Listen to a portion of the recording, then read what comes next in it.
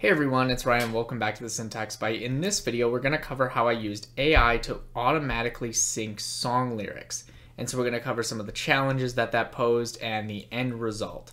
And now this is a project that I first got the idea for while over the holidays I was listening to lots of Spotify, and I realized that Spotify did not actually already have this functionality built in. And I was actually a bit surprised by this. The lyrics are often kind of poorly timed on Spotify, and I actually dismissed this in the past, thinking that it was probably just due to them being AI generated, of course. Of course, the AI is not going to be perfect, right? But I guess it's not, so whoops. Anyway, the song that gave a sad "these lyrics aren't synced to the song yet" was none other than "Evacuate the Dance Floor" by Cascada, so this song would form the basis of my testing.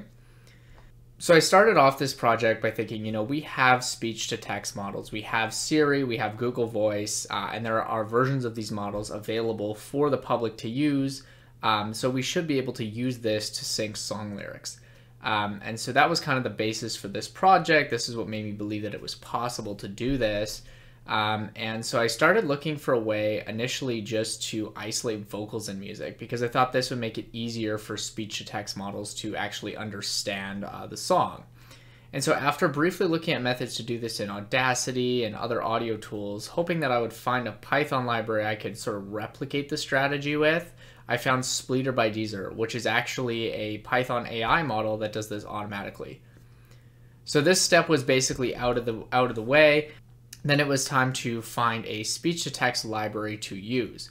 For this, I found Whisper from OpenAI, the same people behind the now famous ChatGPT. With this library found, I put the separated vocals from Spleeter through the model. Whisper has multiple models ranging in size from tiny to large. The larger models just require a bit more RAM to use, but they're actually a lot more accurate.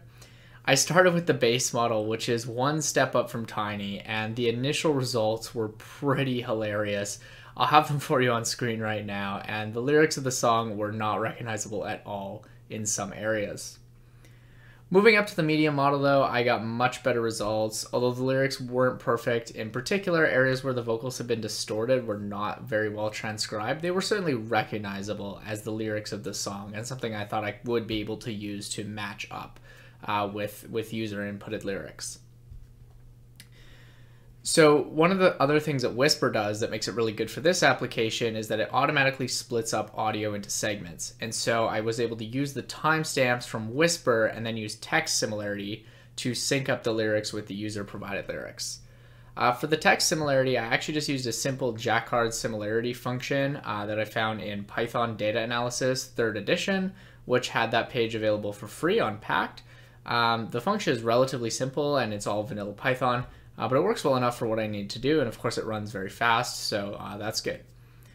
So now to match up the lyrics with the segment from Whisper, the code compares the similarity between the speech-to-text generated segment and text samples of the unsynced lyrics.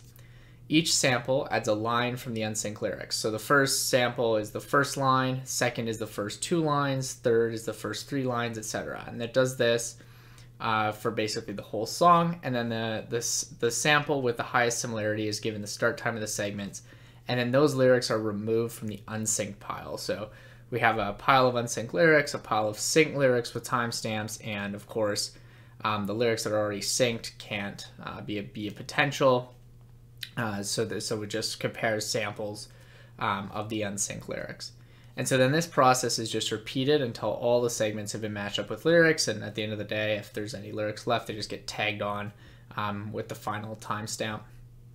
And so the code actually produces something called an LRC file, which is a simple text-based file format for lyric syncing.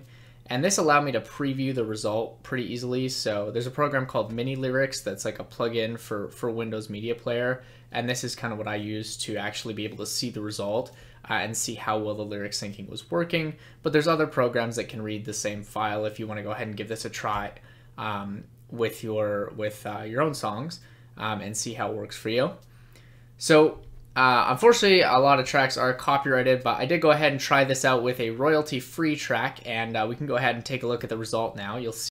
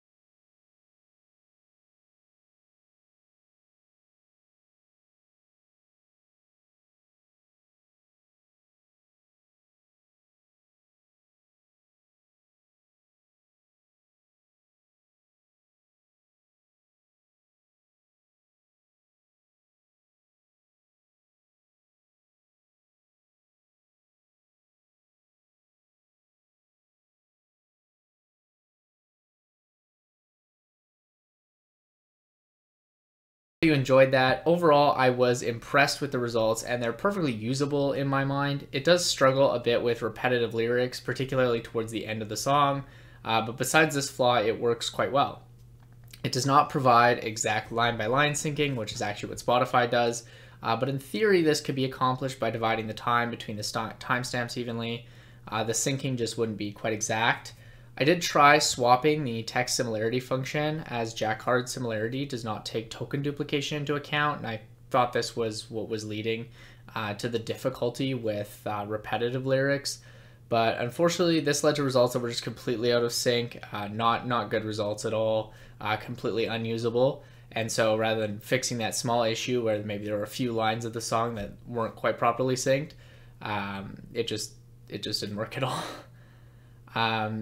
So I just went back to the Jacquard similarity in order to ensure the best results.